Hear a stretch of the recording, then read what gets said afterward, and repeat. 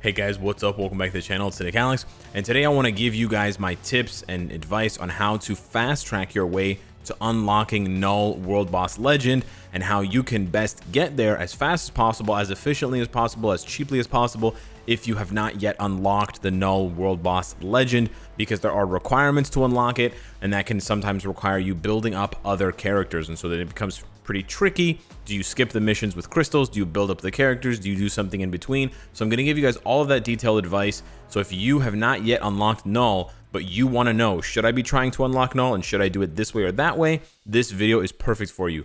But first, I'm going to talk to you guys about a limited time reward event. You have to hit this one up. The rewards are amazing and they're super easy to obtain.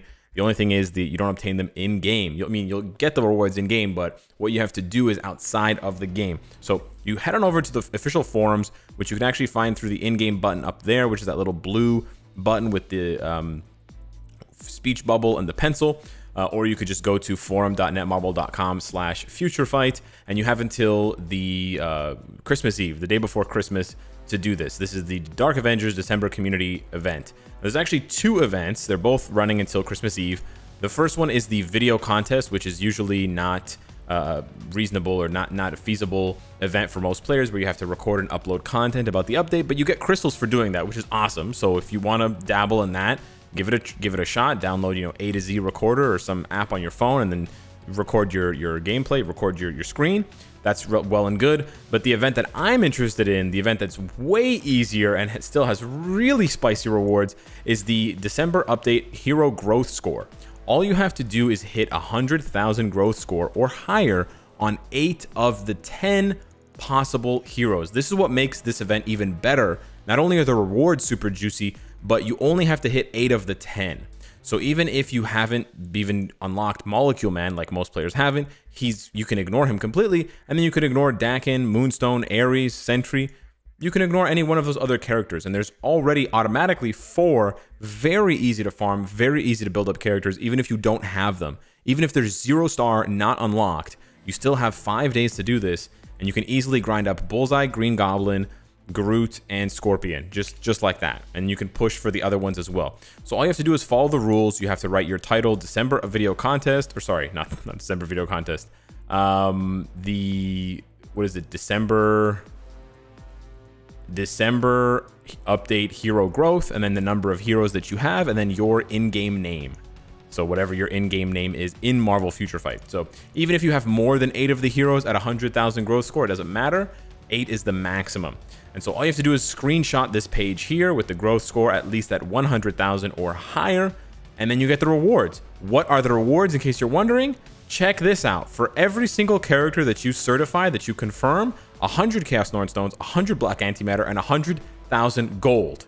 And then you get bonus Cosmic Cube Fragments for hitting 2, 4, 6, or 8. So all players, even if you're a brand new player that started this game today, you can get 400 Chaos Norn Stones, 400 Black Antimatter, 400k gold, and 50 CCF.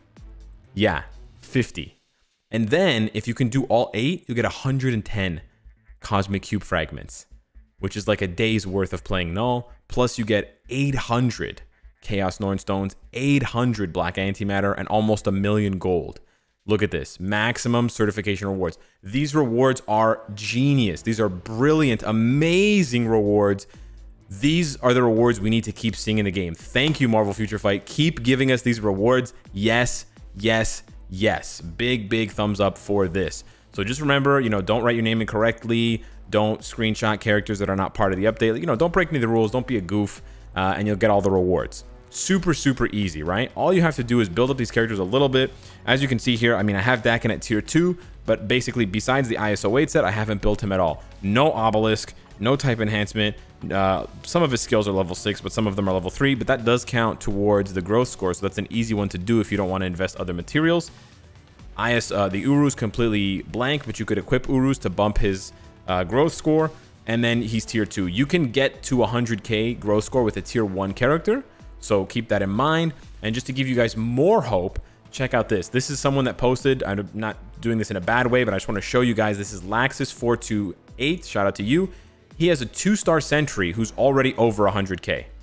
See that? It's easy peasy. Tier 1 Scorpion, 100k. So you don't even need these characters to be tier 2.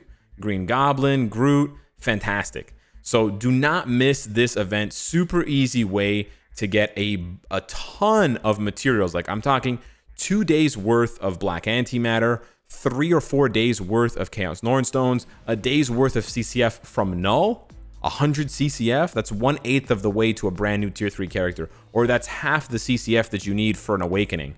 It's so good. And then 800,000k gold. You know I'm trying to gobble and swallow all that gold up, you know, gobble me, swallow me. So yeah, really happy to see that event. I love it when they reward us properly. It really means a lot. Also, in case you guys are wondering really quickly, the next update, they've already posted the star creator announcement. So they're asking for star creators. In case you're wondering, I'm not going to be applying.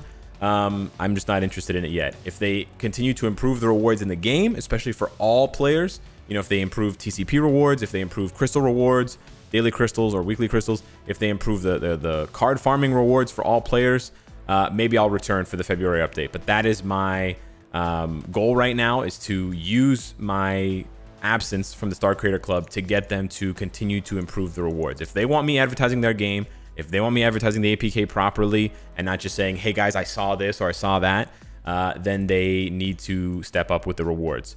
But the good thing that we know here from this is that they are accepting new people to join or whatever to apply until the day before Christmas Eve, which means that we are probably, if I had to guess, we would be seeing the update on the 1st, or sorry, not the update, the update on the 6th of January, and the Facebook live stream, if there's going to be one, on the 1st of January. So we're not that far away. We're less than 2 weeks from seeing the APKs and seeing the Facebook live stream with Cage and Kim. So without further ado, now that I've banged through everything else, let's get to Null. Apologies for sort of delaying the pertinent information in the video, but essentially we're talking about Null, and we're talking about these rewards, these requirements for unlocking Null. So we're gonna now go through this and see if we can sort of figure out the best way to do this. So essentially, in order to unlock Null, I'm not sure if you need to do anything else besides like get through the story mode or whatever, but once you have done all that, all you need to do is beat every single one of the bosses, every single one of the other bosses 5 times. So you have to beat Cable 5 times, Scarlet Witch, Apocalypse, Proxima, Thanos, Corvus, Cull Obsidian, Ebony Maw. I don't think you have to beat Supergiant. Supergiant is the only one that's excluded. And the reason why I know Supergiant is excluded is because she doesn't have an ultimate mode. So you just need to do Proxima, you know, the 5 over here, and then the 4 over there. You have to beat them each 5 times. So these bosses will be automatically unlocked for you. However, these 4 bosses will not be unlocked automatically. In order to unlock the ultimate modes for these 4 bosses, you're going to have to complete tasks. Now, the way that they structure it, they want you to complete the Quicksilver tasks first to unlock Quicksilver. Then you use Quicksilver to unlock, I believe it's Cable. And then you use these 2 to unlock Scarlet Witch. And then you use these 3 to unlock Apocalypse. So you sort of go, you know, around in kind of like a weird circle thing, zigzag circle. However, building up all of these characters is very costly. You do have 2 characters that cost black antimatter. Quicksilver and Scarlet Witch are not mutants. They are considered aliens, so they require black antimatter. Quicksilver is pretty cheap. He's only 4,400 black antimatter and whatever, 30-40 million gold. Still a lot, but not nearly as much as his sister. She costs double. So 8,800 black antimatter, 50, 60, 70 million gold. Basically the same amount of gold that you watched me spend doing Molecule Man. Yeah. So you probably don't want to build up Scarlet Witch from 1 star to 6 stars just to play Null. It's going to deplete your resources for weeks or months.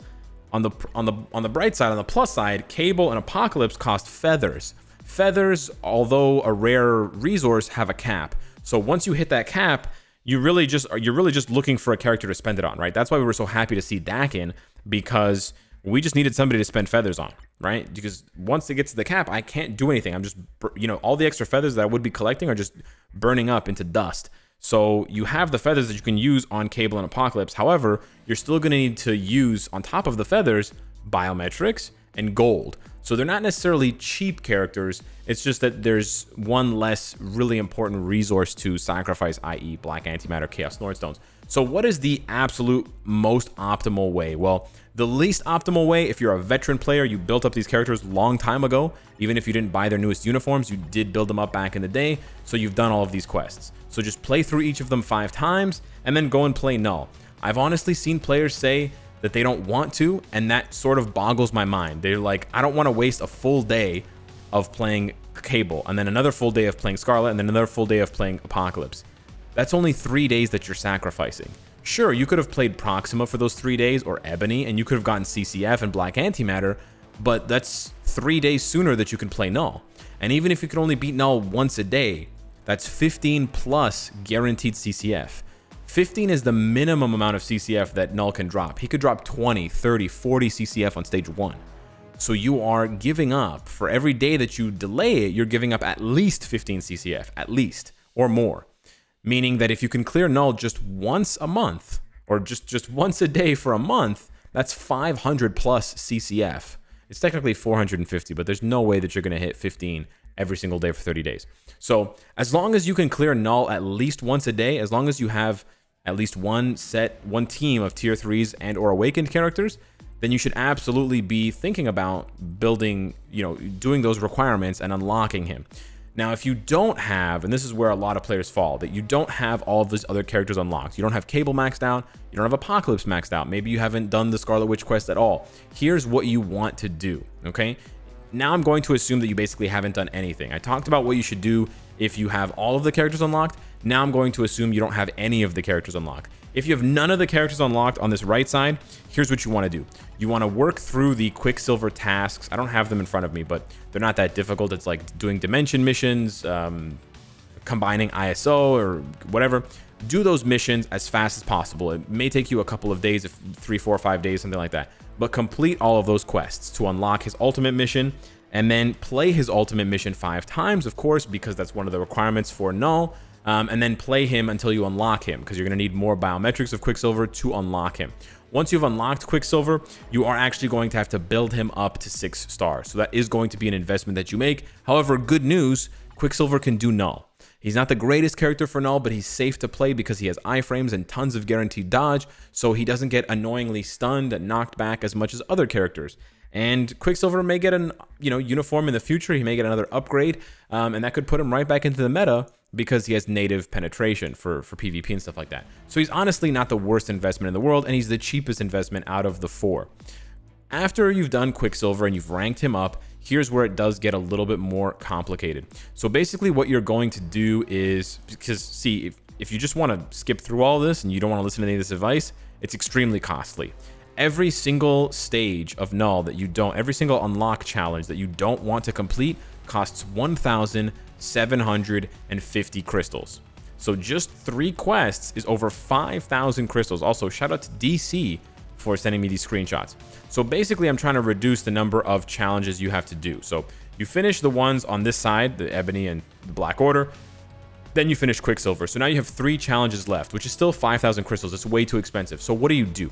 You start to complete the Cable missions that require you to play with Quicksilver.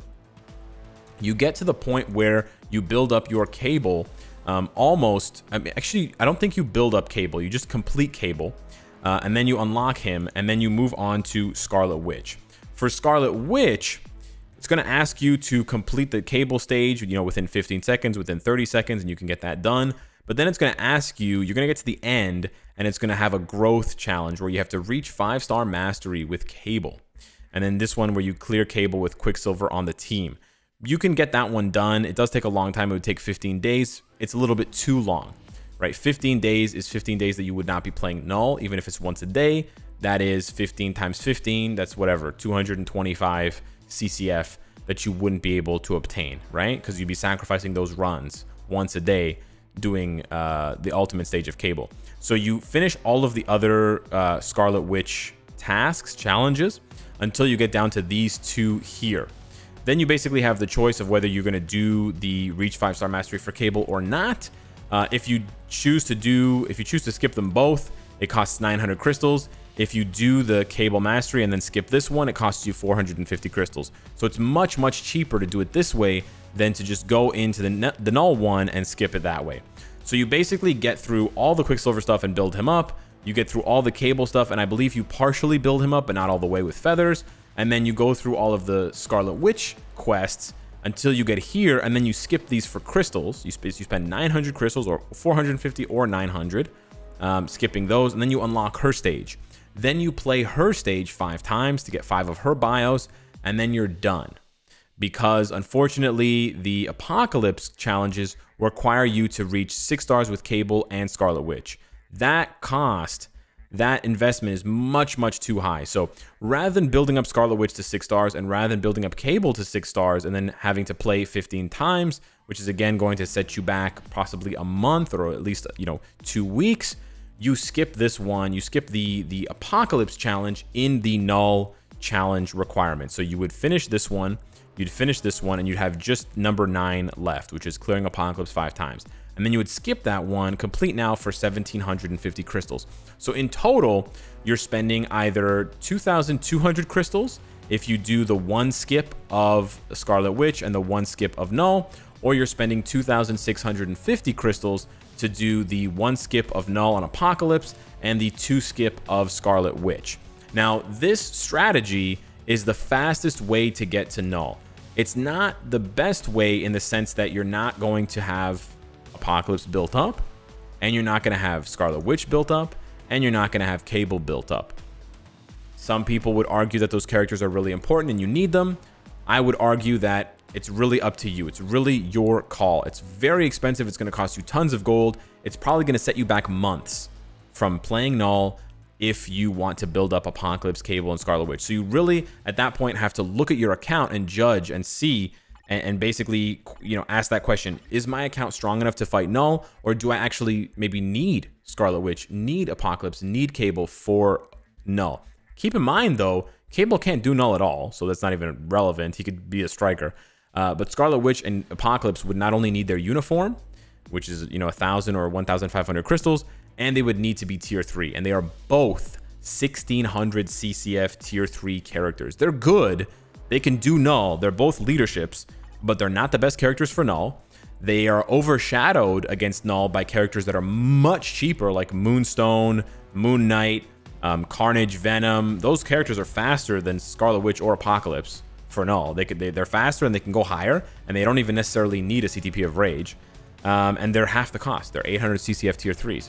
So in my opinion, if you have the crystals to spend and you have a pretty decent roster, and you can get maybe 1 or 2 Null clears a day, maybe 3, one with Sharon Rogers, one with somebody else, then my opinion, my advice would be rush to get him with the strategy. Spend the 2,000 crystals. Look at the 2,000 crystals as a down payment, because those 2,000 crystals will allow you to farm, like I said, an extra 500 or an extra 1,000 CCF a month.